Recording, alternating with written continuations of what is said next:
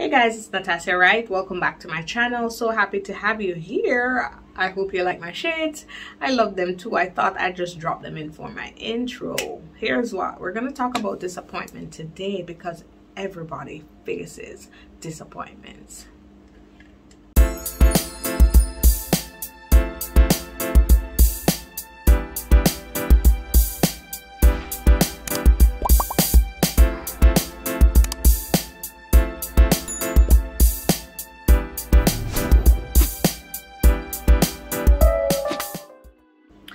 So guys, I've had so many disappointments just since 2022 has started. I can't even name them, let me tell you. But guess what? We must keep pushing on. And I'm sure you have faced some things too that you're thinking to yourself, what the hell?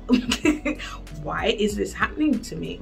And some things that have really crushed your spirit. And so I just want to share very quickly 3 things. I won't spend longer than 5 minutes on here. Just to let you know that, listen, you can actually pick the pieces up after disappointments. It's not to kill you. All right. So the first thing is that disappointments, rejection, heartbreak, issues, sometimes they're all meant to happen. Right. And what I mean by that is that they serve a purpose. After disappointments, you get better. After having rejection, sometimes you find the right opportunity. There is a reason behind all these different things. You can't see it now, but as you move further, as you get older, as you grow more mature, when you look back in retrospect, it all starts to click. Okay, so this is why this happened. This is why that had to happen. This is why it was good that I didn't get through to that school.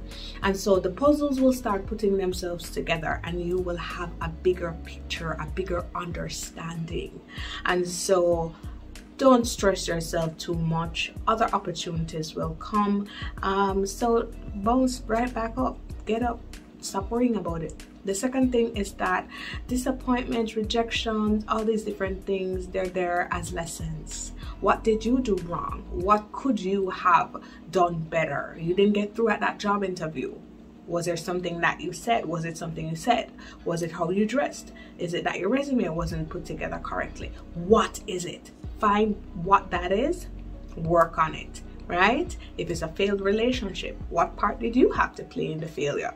And so you have to really look at all these different things. The third thing is that every single disappointment, every heartbreak, every single thing that could go wrong, you didn't get that promotion on the job, it's because you probably weren't prepared for it.